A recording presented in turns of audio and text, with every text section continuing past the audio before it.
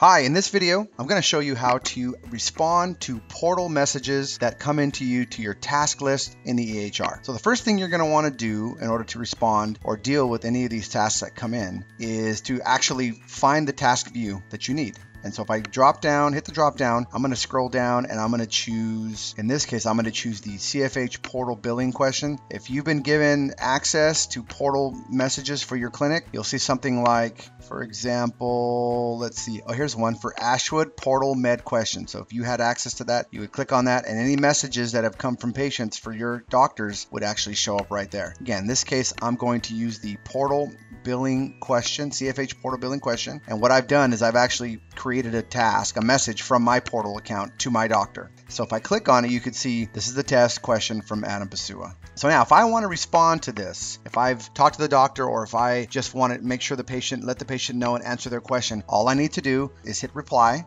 So what I want to do at this point is put in the proper assigned to person that will allow this message, whatever I'm going to send or create, send it to that patient. In order to do that, I have to find that person. And the way we've decided to do it in our system is to use this asterisk send comma to portal. So once I have that, I can type in my message, and whatever I put in here, whatever the last message is that I put in here is what the patient will see. The only thing that gets sent back to the patient is the very last comment that you send. Go ahead and fix that here. This is a test reply. Hit OK, and you're done. So now basically you've answered the question, and that question will now show up in that patient's portal. Let me demonstrate and go into my portal so you can see exactly what I mean. So as you can see here, I've now logged into my personal portal account. And so if I want to go and see any messages that were sent to me by anybody from CFH, anybody from our organization, I just go to my message center. And once I'm in my message center, I can see all the messages that were sent to me.